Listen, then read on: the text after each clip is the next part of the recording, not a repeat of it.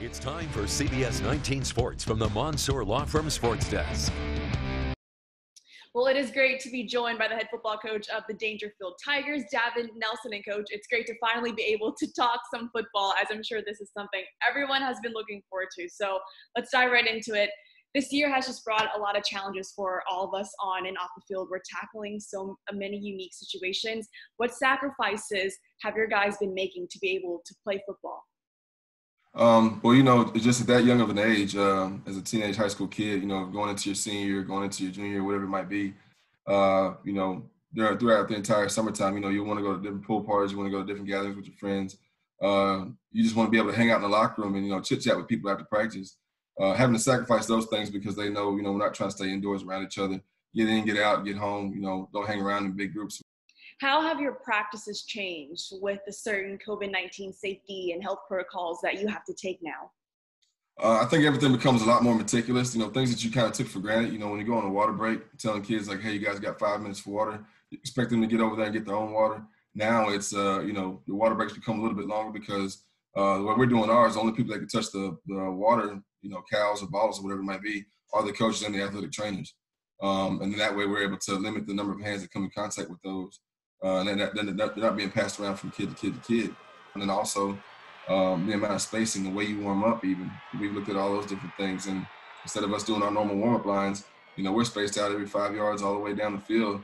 And, when I say high knees, we all do high knees at the same time. So different little things that, you don't really think about, but you have to think about now, just trying to make sure that you follow those guidelines and help keep kids safe. Those things have really changed the course of our practice. Let's talk about your quarterback, Zaylen Jeter. He seems like he's got a dual threat element to him. He's coming off a really great season. How has he improved this offseason to you? I think his knowledge and understanding of the game. He's always been extremely football savvy. Great kid, extremely shifty, got great speed, got a really strong arm. His first 2 years he played slot receiver for us, and his last 2 years he's played quarterback for us. So his understanding of what other positions on the field, offense and defensively, are supposed to do.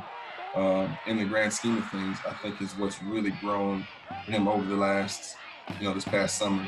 He's come along so much just in his understanding, but it almost feels like we're able to have like a coach in the scrimmage out there on the field because he can get people fixed in a heartbeat when somebody might not know or might not understand exactly what they're supposed to do from play to play.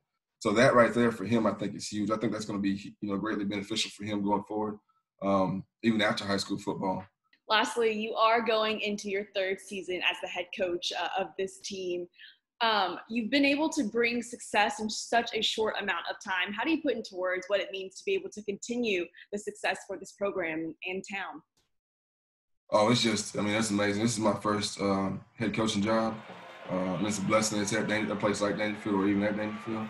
And I'm just excited to be able to see, where the sky's the limit type thing. So trying to go win one this year. Which is the expectation every year, but it's just it's a fun ride, and I don't ever want to stop. So I'm excited.